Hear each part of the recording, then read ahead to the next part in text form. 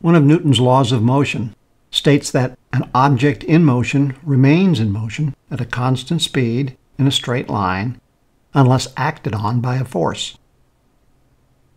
In this view, gravity is a force that can act on light and divert it from its usual straight line motion.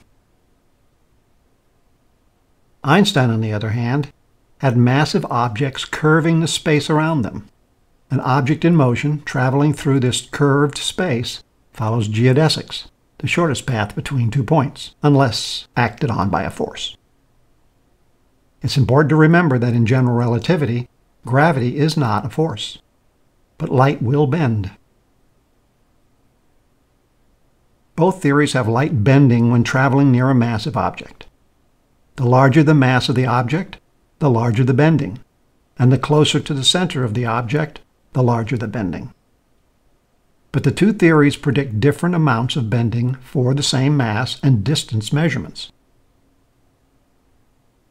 For light passing near the surface of the Sun, Newton's theory predicts a deflection angle of 0.87 arcseconds.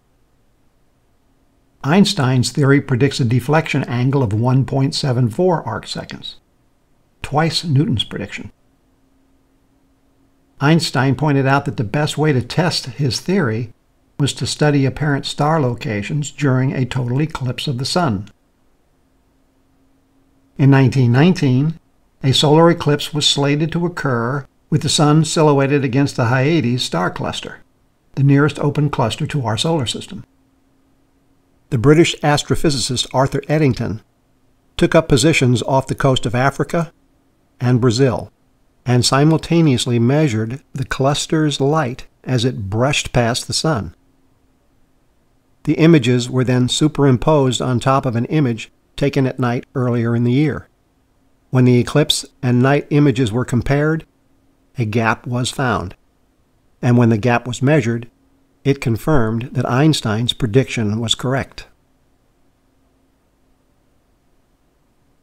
Here's an enhanced picture produced 100 years later by the Heidelberg Digitized Astronomical Plates project and released by the European Southern Observatory.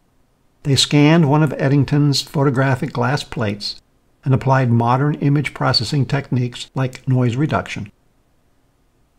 This version identifies some of the stars used in Eddington's analysis. But the Sun's corona is strong. It interferes with all the measurements.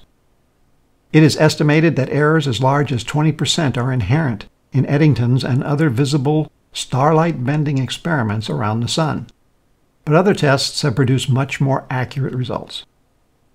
For example, the European Space Agency's Hipparcos satellite from 1989 to 93, designed to measure parallax distances to 100,000 stars, charted the positions of stars so accurately that no eclipse was needed to see the effect of the Sun's gravity.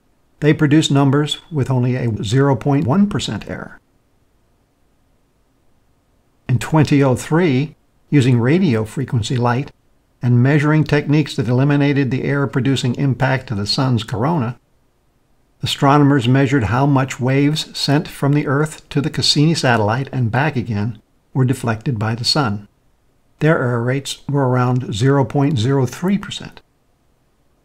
These and many other light-bending experiments have confirmed that Einstein's equations are correct.